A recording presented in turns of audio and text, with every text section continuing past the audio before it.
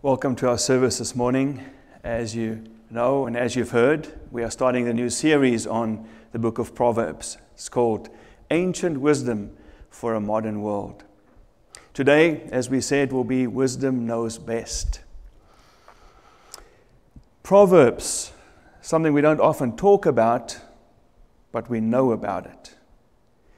When we think about a proverb, we think about wisdom that is given to us in a small nugget.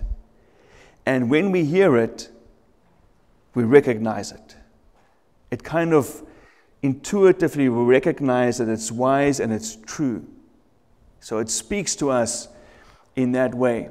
I want to just remind you of a few. The first one is called "A closed mouth catches no flies." Maybe you've heard this before. Maybe you haven't. Maybe this is a new one for you. Well, this proverb has had two different interpretations. Some people say this refers to a frog. A frog that sits with a closed mouth will never catch any flies. The frog has to open its mouth. Its tongue has to go out. It has to grab a fly before it'll eat. So if the frog doesn't open its mouth, it's not going to eat. And that means that you can't just sit on your behind. You've got to get up and do stuff. The second interpretation of this proverb is that when people speak and when they talk lots of nonsense, and especially when they gossip or they talk about other people, they often get into trouble. So the mouth that stays closed, the person that does not engage in that kind of gossip and idle talk, that person won't get any flies in their mouth, so they will stay safe and they will be okay. There's a second proverb, one that I know that you've heard before. Maybe you can finish this up for us. Something in the something is worth something in the something. I guess most of you know. A bird in the hand is worth two in the bush. And it simply means that if something is certain, it is more valuable than something that is only possible, even if the certainty has lesser value than the possibility. So if I'm certain that I have one bird in my hand, it's worth more than the possibility of having two, but they're not in my hand, they're in the bush. These are common day proverbs that we use all the time. And when we come to study the book of Proverbs, we are going to be reaching out to ancient proverbs, but that are applicable for us today. They are very helpful for us. Now, the first thing I want to say about Proverbs is that these proverbs are wisdom spoken by people who are very wise. These proverbs are spoken by people who have observed life. And as they've observed life and as they've learned from their experiences, they've brought those together into proverbs and they made them accessible to us. So this wisdom then is accessible not just to Christians, but to all people around the world. It doesn't matter what nation you're from, it doesn't matter what language you speak, it doesn't matter what religion you are believing in, but these are accessible to you. So as we said, these resonate to us because we intuitively know that they're true when we hear them. But here's the thing, they are generally true, they are not always true. When we think about something that is generally true but not always true, you could think about something like honesty is the best policy, which is a proverb that we all know. And we all know that generally it is true that it's better for us to be honest. But it's not always true. So if you think back to the Second World War, for instance, where Jews were hiding from the Nazi Germans, and if you were someone that was hiding a Jew in your house, maybe downstairs in the basement, and if a soldier came to the door and they asked you straight up, Are you harboring any Jews? Are you hiding anyone? In that instance, you don't want to be honest. Even though honesty is generally the best policy, in that instance, you are not going to be honest. You're going to say, no, we don't have anyone. For guys, let me give you some advice. Honesty is the best policy, but if your wife or your girlfriend puts on new clothes and she says, does this make my butt look big? That's the moment that you're going to say no. Doesn't matter what you think. You're going to say no, it doesn't. If your wife or your girlfriend goes to the hairdresser and she comes back and she says, what do you think about my new haircut? Let me give you an advice. Whatever you think, in that moment, you're going to say, it looks great. I love it. Honesty is generally the best policy, but not always. And that's the way that wisdom is, and that's the way that Proverbs are. It is generally true, but not 100%. And we need to know that. The second thing we need to know is that some of the Proverbs can be contradictory, and we need wisdom to know the difference between them. The proverb we know, it says, more haste, less speed. Means the more you are frantic, the less you actually get done. But it seems to be contradictory to the proverb that says, he who hesitates is lost. So sometimes you need to move quickly, and sometimes you need to move more slowly. And you need wisdom to know the difference between the two. Which proverb needs to be applied at which time? But yes, here are two things I actually want to place before you as we start thinking about Proverbs. How to interpret them, how to think about them. The first thing is that they are a proverb, as we already said. They are not a promise. Many times I find that people think about these as promises from God. And they take these proverbs and they believe them and they pray for them as if this has been a promise from God. I will give you an example. There's a proverb that says, commit to the Lord whatever you do and your plans will succeed. So people take that and maybe they start a new business and they commit that business to the Lord and they said, well, now this business will be successful. Because the proverb says, whatever I now do will succeed because I've committed my plans to the Lord. But that wasn't a promise that God gave. You see, when God gives a promise, He stands behind the promise. He guarantees that what He has promised will come true. A promise is something that you can rely on 100% of the time. But a proverb is different. It was never given by God as a promise. It is generally true, and it is always helpful.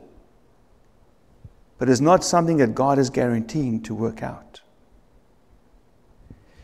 Another example is when people say, I take this proverb which says, train up your child in the way he should go, and when he is old, he will not depart from it.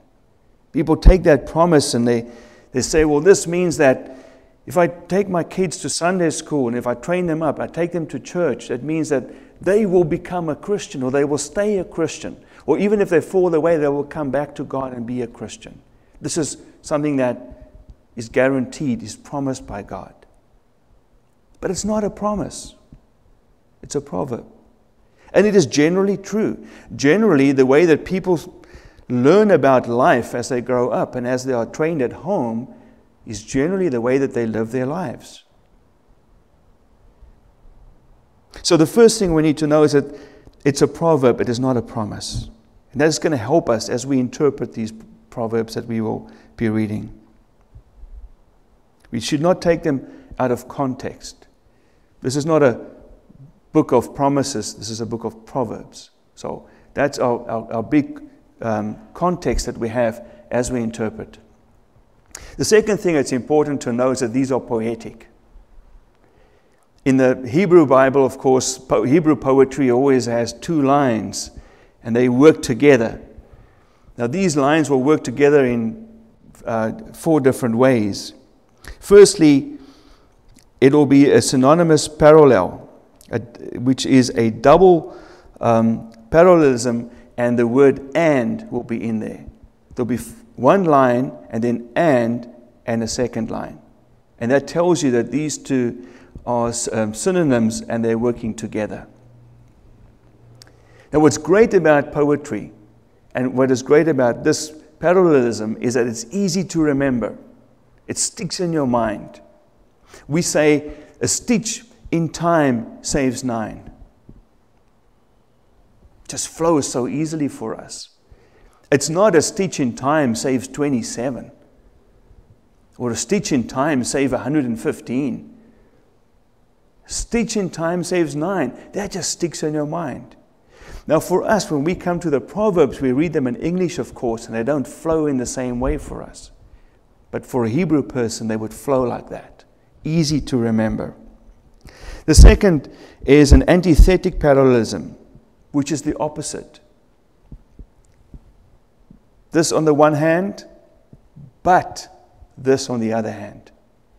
And in those kind of parallelisms, we'll see the word "but" that connects them. The first one was "and." This one is "but." And then the third one is a synthetic parallelism which advances a thought, and that word that connects them is called "for." So there'll be one line, and they'll say "for," and then there'll be the second line. And that advances the thought of the first line. It just takes it a little bit further. And then, of course, the fourth one is acrostics. And we're all familiar with acrostics, where you could take the alphabet, A to Z, and you can start each new line with a new letter of the alphabet. A, B, C, D, and so forth. 26 different lines, each one starting with a new letter of the alphabet. This is what happens here in Proverbs 31. We know that Proverbs 31 is so famous because it speaks about the noble woman, the wonderful wife. And Proverbs 31 is an acrostic. It goes through the Hebrew alphabet, and each line starts with a new letter. So these are the ways then in which these Proverbs are poetic. Poetic for us, easy to remember, easy to see, and there's a beauty about them that strikes us.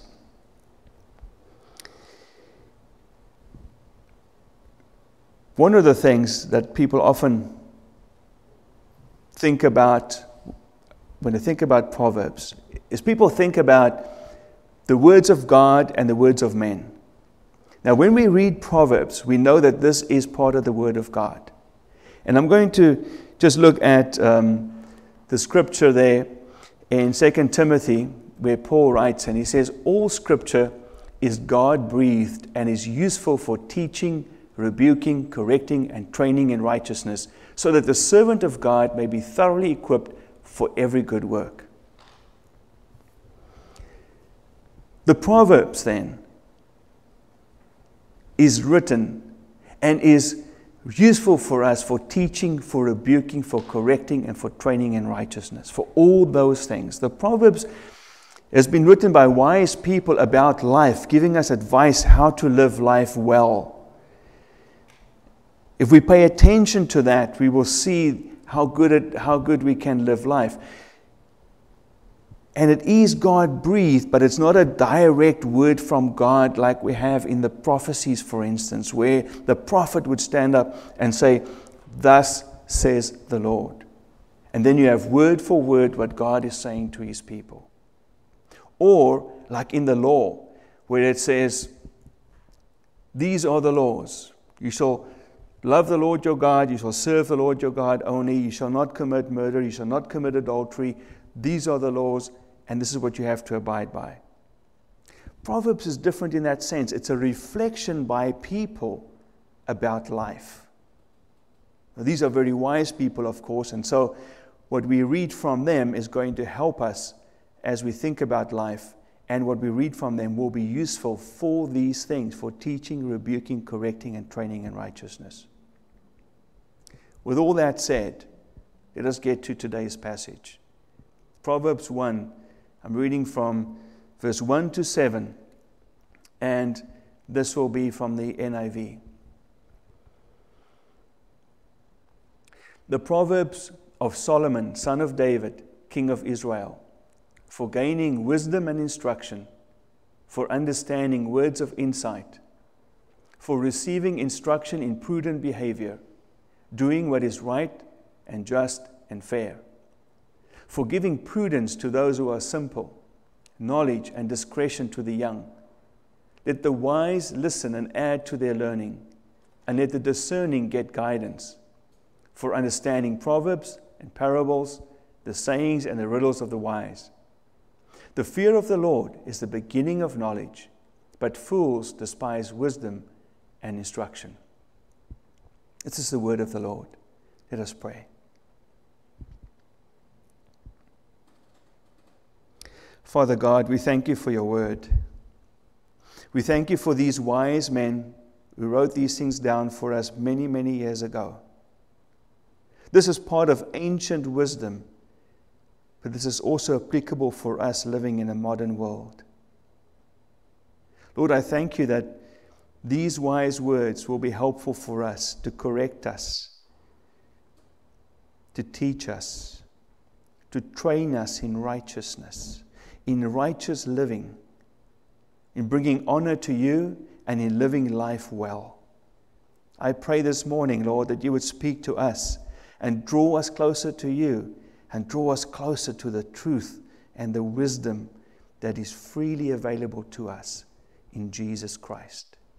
I pray this in your holy name. Amen.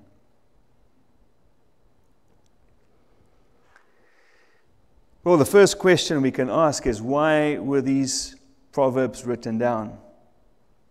And Solomon, who is the author of this book and the compiler of this book, because it's not only everything that he said, but he also compiled wisdom from other people, bringing it together, making it accessible. He gives us the reasons in the very first verses. In verses 2 to 6, we read this. It is for gaining wisdom and instruction. That's the first reason. These proverbs were written down so that we can gain wisdom and instruction, so that we can understand words of insight. Secondly, it is for receiving instruction in prudent behavior, so that we can do what is right and just and fair. You see, these proverbs are there for us so that we can learn to live in a way that is morally good, in a way that is just and fair and right. It's not just wisdom to know a lot of stuff, but it's wisdom to know how to lead a good life. So the wisdom that God gives in this book to us is wisdom that helps us in a moral way. Thirdly, it is for giving prudence to those who are simple, knowledge and discretion to the young. Two people there that we are reminded of, the young and the simple. If you're not very smart, if you are a simple person, this is going to help you. If you are a young person and you need to learn about life, this is going to help you. But he goes on, he says, let the wise listen and add to their learning. It's not just for the simple and for the young, it is also for the wise.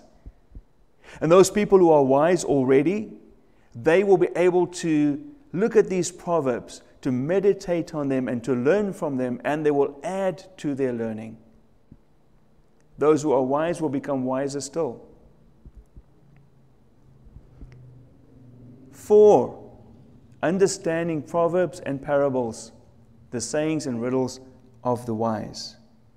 It is for those who want to understand the proverbs, who understand these riddles that the wise speak. Sometimes these people give pronouncements that we know are very smart and very wise, but we don't fully understand what they say.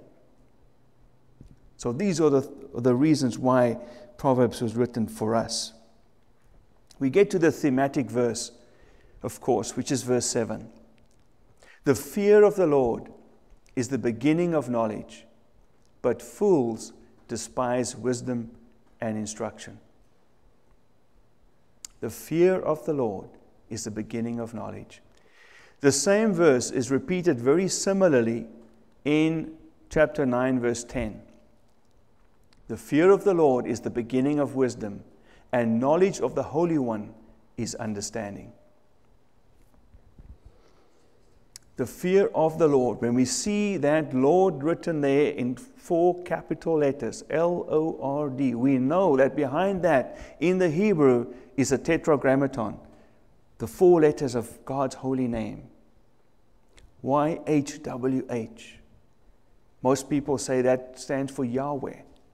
It is the name that God Himself gave to Moses when He revealed Himself to Moses at the burning bush in the book of Exodus. We read about that. He says, I am that I am. That is my name. God's covenant name, Yahweh. It is about this God, this Yahweh God, not any other God. The fear of this God is the beginning of wisdom. Do we say fear? Yes, fear. In the Old Testament, it says that in Deuteronomy, it says, fear the Lord your God and serve Him only. Yes, fear Him and serve Him. In the New Testament, Jesus is speaking and He says, do not be afraid of those who kill the body but cannot kill the soul. Rather, be afraid of the one who can destroy both soul and body in hell. This is the one you should be afraid of. This is the one who can destroy both body and soul. If there is anything or anyone in all of creation that should be feared, it is this person, this God, who has this kind of power.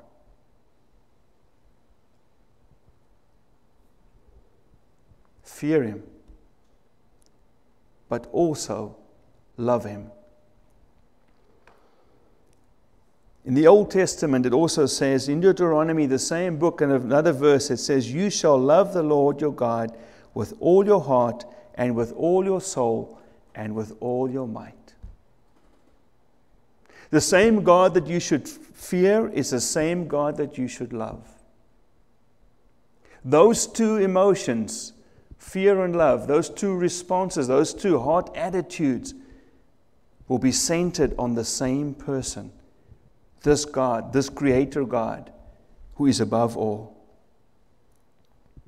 Professor Bruce Waltke said, fear and love go together for God's people. They believe His promises and love Him. They believe His threats and fear Him. They believe His promises and they love Him, and they believe His threats and they fear Him. They go together. In the Chronicles of Narnia, the children walk through a wardrobe into a fantasy world. In this world, Christ is represented by Aslan, the great lion. When the beaver tells the children about the lion, the children ask, is he safe? Of course not, the beaver answers. He's not safe, but He is good. Our God is a God who is not safe, but He is good. The fear of the Lord is the beginning of wisdom. And when we think about beginning, it can be a foundation or it can be about a point in time. When you think about a point in time, like January 1 is the beginning of the year, it's very helpful for you when the year begins, but when you get to May or June or July, it's in the rearview mirror. You don't really care about January 1 anymore. It has no influence on what you're doing today. But when you begin to build a building, you start with a foundation. And that foundation of the building will be very relevant to the health of that building, the structural integrity of that building forever and ever, as long as that building is going to stand there and remain there. See, that's a different beginning. Now, when we think about the fear of God as the beginning of wisdom, the beginning of wisdom here is a beginning that is both. It's a point in time, but it's also something that is going to endure. I want you to think about the way or the place that a river would begin. A river begins at its source. There's a fountain, or there's a glacier that's melting, and the river begins. It's a point in time, it's a specific place where it starts, but that water that comes from that fountain is going to flow through the whole river right to the end. That's how the wisdom of God is. It comes from Him. He is the source. He is the fountain of all wisdom. But it's not just going to come to you one point in time. It's going to come to you again and again and again, like the river that flows. If the fountain stops, if the glacier has already melted and there's no more water, the river is going to run dry. So the beginning of the river and the water that you find further on are intimately connected. And that is how God and wisdom is. When we fear God and we love God and we start to enter into the wisdom of God, it will always come from Him, but it will reach us wherever we are, and it will be intimately connected to us wherever we stand in that river downstream.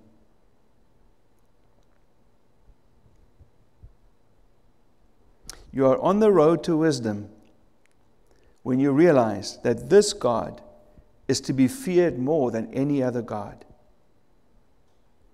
That this God holds life and death in His hands. That this God is the only one that is all-knowing and all-wise.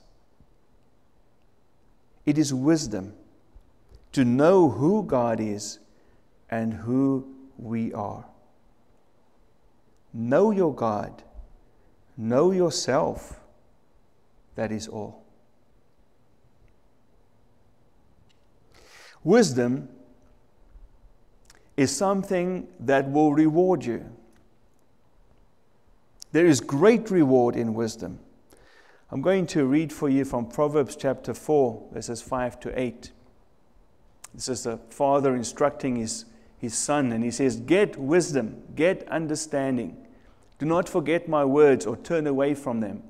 Do not forsake wisdom, and she will protect you. Love her, and she will watch over you." The beginning of wisdom is this: get wisdom.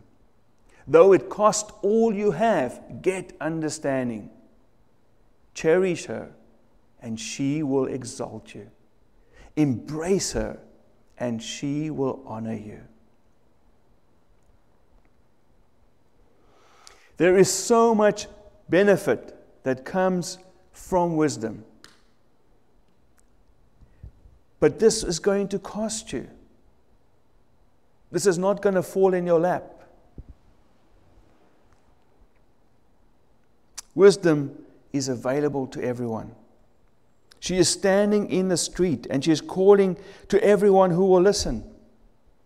Old or young, smart or stupid. Come and learn from me, and I will help you.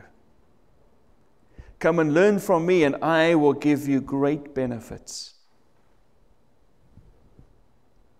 The father is telling his son, even though it cost you everything, seek wisdom. Even if it cost all the money you have, get wisdom. Because the value of wisdom will be so much more than the value of the money that you have. The value of wisdom will be so much more than any other property you might have. The value of wisdom is supreme. For us as human beings,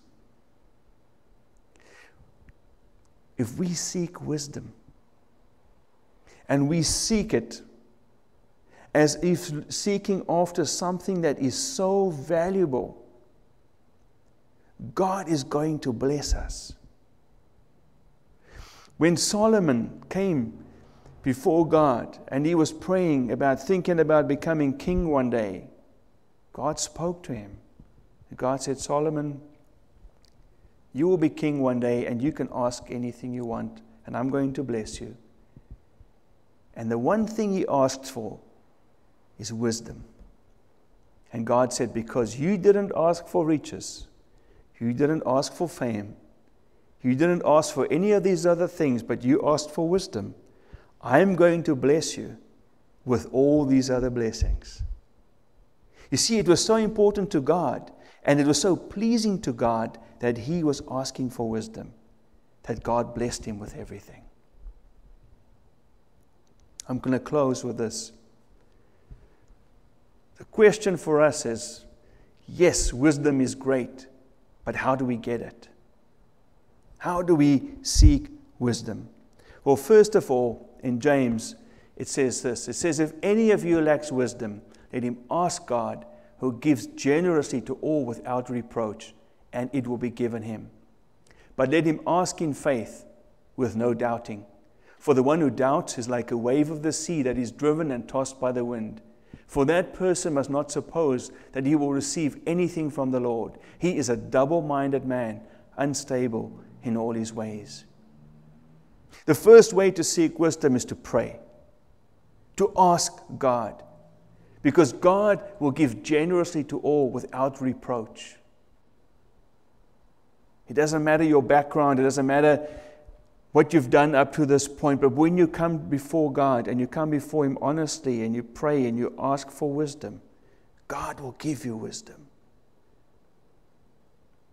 But you pray with faith, the prayer for wisdom. Secondly, is to read the Scriptures, like the Book of Proverbs, because it contains God's wisdom.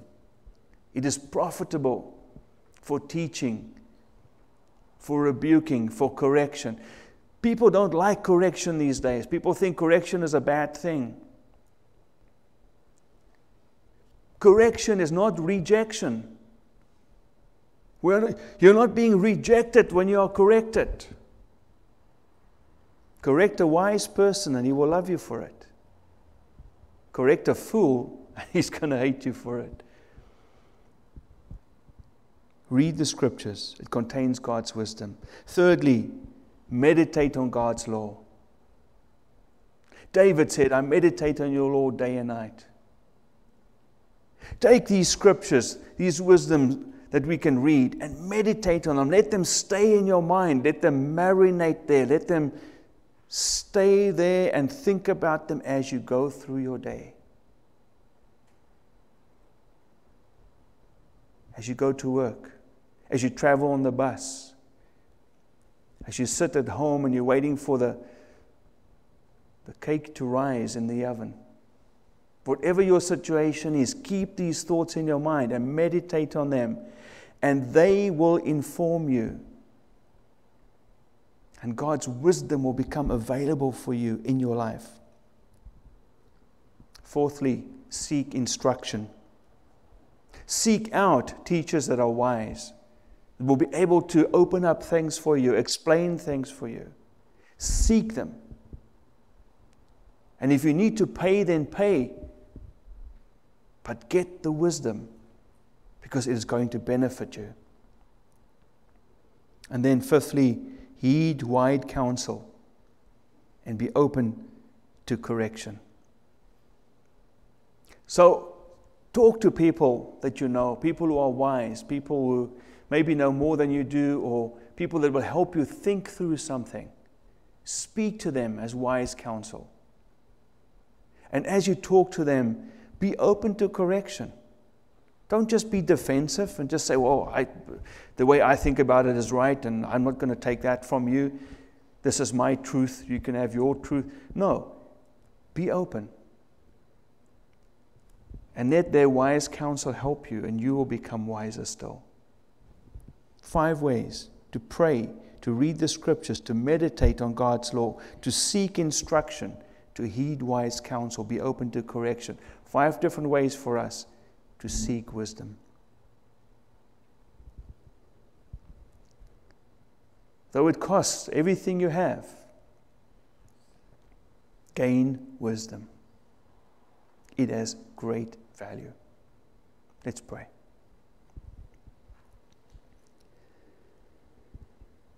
Father God, as we think about wisdom, so often we feel we lack wisdom.